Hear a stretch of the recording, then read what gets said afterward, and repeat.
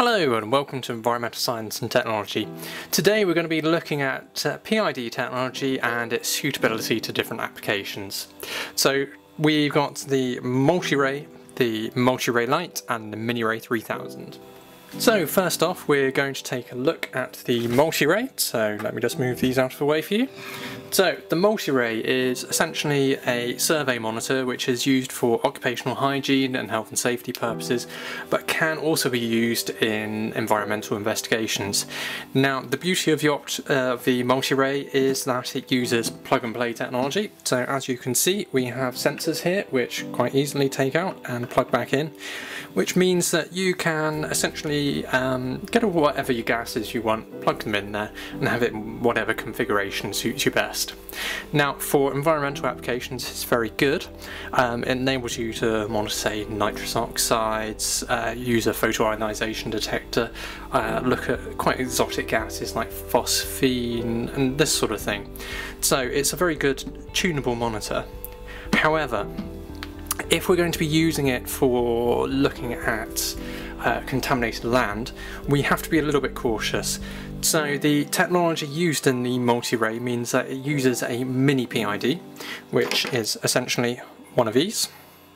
And the issue of a miniPID, when you're using it in contaminated land surveys, you're looking at soils, and soils contain a lot of moisture.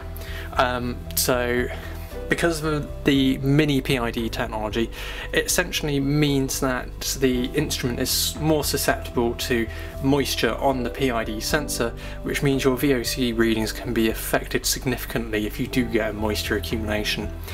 The other thing is, if you're trying to undertake headspace analysis, is that the response of a mini sensor is significantly slower than if you were to use a sensor on the MiniRae 3000 or something along those lines. So yes, it can be used for headspace analysis, but it's not the best instrument for this. So its primary role is for environmental monitoring of ambient gases and those applications where it's used in occupational hygiene. So now we're going to take a quick look at the MiniRae Lite.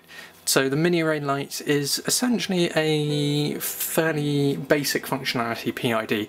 It's used for spot checking of soils primarily, which means that it's very good for headspace analysis.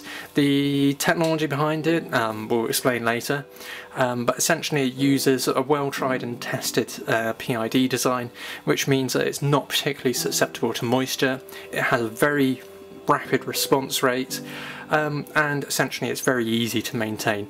In comparison to technologies which use miniPID, it's much easier for the user to maintain on a day-to-day basis. So finally we have a quick look at the MiniRae 3000. So the MiniRae 3000 is a more advanced PID monitor. Its primary use is for occupational hygiene and health and safety. It has the ability to do time-weighted averages, short-term exposure limits, and it data logs as well.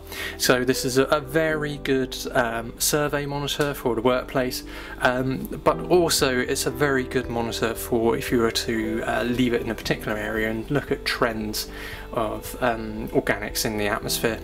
So it's essentially the most advanced PID out of the three that we're looking at. It's also the most easy to maintain, but with that it has a price point which is significantly greater than the other two. So here we have the sensor and the PID lamp from a MiniRae 3000 or MiniRae Lite, take your pick, and here we have the sensor. So sensor here, PID lamp and the rest of the sensor from a MultiRae. Now when it comes to the issue of doing headspace analysis or those environments where you could contaminate your PID, the MiniRae 3000 always had the advantage. Now it's pretty obvious why here. The MiniRae 3000, all the components are larger, they're more accessible, so they're easier to clean. Now if you're going to be in atmospheres where there's high contamination, this is what you want. For the MultiRae, you can see here that there's a lamp based in here, and this is the sensor block. This is much harder to maintain, and it's also more susceptible to contamination. Now, whatever you're told, miniaturisation of PID technology makes it more susceptible to contamination and makes it harder to clean. So for those applications where you're likely to see high VOCs, always go for the more established technology, which is slightly larger but far easier to maintain. So that's all for today. I hope this review has been useful for yourselves. If you require any further assistance, please contact us on www.environst.com or alternatively call us on 01904 373 018. Thank you. Enjoy the rest of your day.